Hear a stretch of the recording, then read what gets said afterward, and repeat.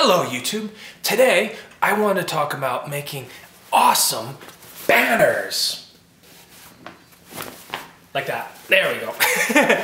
Awesome banners like this Brotherhood of Steel banner that I made last year actually for C2E2 to go with my T60 armor. I was going to hold it and be all triumphant, but again, certain plans and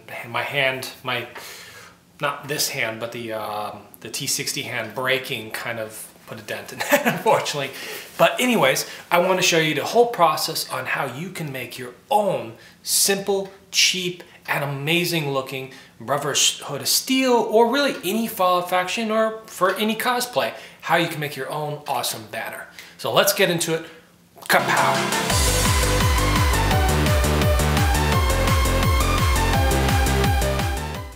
You want to kick this off with a piece of fabric, probably cotton, and some paper templates with the sigil that you want to paint on the banner. Now comes time for you to paint on your base coat. In my case, since I was using darker fabric, I opted to use a lighter color. For this entire project, I exclusively used acrylic paints and black magic markers.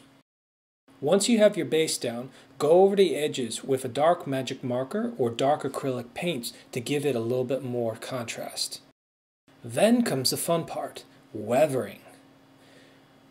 To accomplish the weathering, I first cut holes in random spots in the fabric, then frayed it using a steel brush. To cap it all off and simulate burn marks and dirt, I used an airbrush to lightly darken the fabric. And voila! You have a completed, weathered, beaten to heck banner, as carried by my very good friend and amazing cosplayer, Lynn Leesbergs. You should totally follow her. If you liked this video and you found it helpful, feel free to smash that like button, hit that subscribe button, and thank you so much again for watching. See you in the next video. Happy printing!